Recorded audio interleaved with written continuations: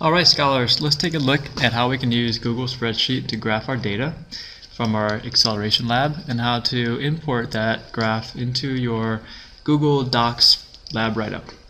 First, go to Create Spreadsheet, give it a name, Force Acceleration Lab Group, whatever your group number was, and then the first names of the people in your group. If you've named it something different, you can go back and change the name of it. Click OK. The first column is going to be our data for force. The first column in any graphing program is always the independent variable, and then we can put the dependent variable in the next column. I'm going to make up some numbers. 0.92, 1.85, and for the acceleration 0.54 and 0.91. To graph it, we highlight the two columns, go to Insert Chart. We want to select a different chart than the ones being shown here, so go to Charts, Scatter Plot, pick the top one. That's looking good.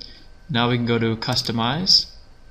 We can give our chart a title, and generally speaking you should try to mention the two variables in your title, like acceleration versus force, and then give it some context for a cart. We can scroll down here. We can give a title for the horizontal axis. That's force in newtons. And then we can also select this menu and give a title for the left vertical axis. I'm going to pretend that you forgot to do that, and I'll show you how you can go back and change the label later. Alright, so we scroll back up and we click Done. Somewhere on here. So on the bottom, Insert. And there's our graph. So notice that we do not have a label yet for our left vertical axis. Just click on it and a little window will open up, and now we can give it a label. Acceleration meters per second per second. Press enter.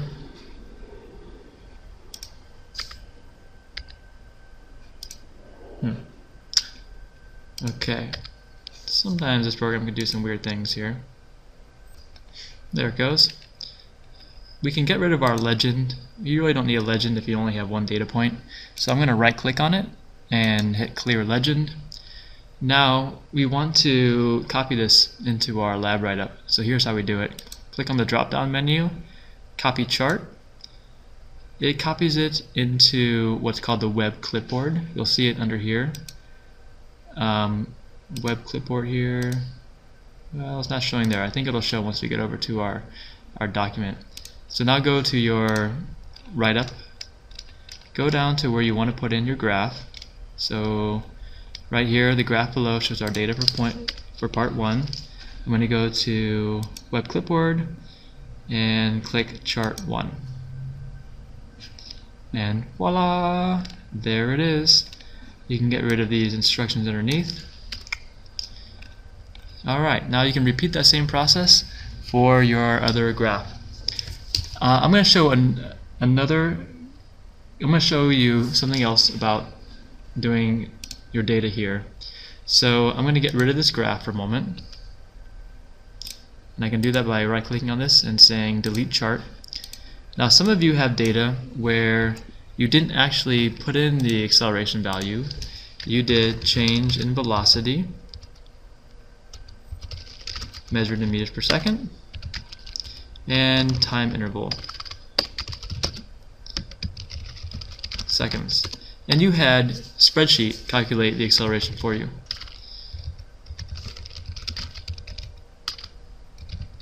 So let's show how you can plug in your numbers here.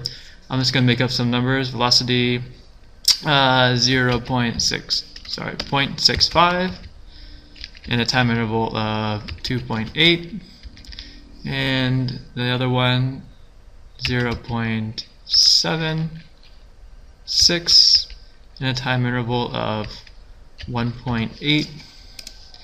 Now, as far as acceleration goes, we can calculate it equals the change in velocity divided by slash time interval, and it will calculate it automatically for us. Now we can click and drag down. We do not want that number of sig figs, too many. So go to Format, actually click on the whole column, go to Format, Number, and pick the one with 2 decimal places. Alright, that looks better. Now how do you graph the data when you don't have the independent variable and the dependent variable right next to each other? Here's how you do it. Just click one column and then go to Insert, Chart, and we can now we're going to click here where it says Select Ranges, add another range. We can go back to our graph, just click on the D column over here, and now it has selected that, and hit OK. And then do the same thing we did before. Charts, scatter, scatter plot. So this is the way you do that. I want to show you another trick with Google Spreadsheet. Cancel out. What do you do when you get to part 2 of your data? Here's how. On the bottom, you open up a second sheet. So you say duplicate, and you can rename this other sheet. You can call it sheet 2. So sheet 1 is our part 1 data, sheet 2 is our part 2 data. We still have force. Actually no, we don't. We were varying the mass of the cart. So and we're going to have different numbers in here, of course. The mass may have been let's say 3.1 kilograms, then it may have been 4.8 kilograms. So then you're going to graph this the same way I just showed you, and copy and paste your graph the same way I showed you already.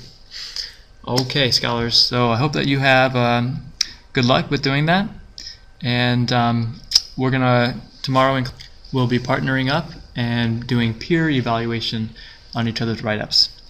See you tomorrow.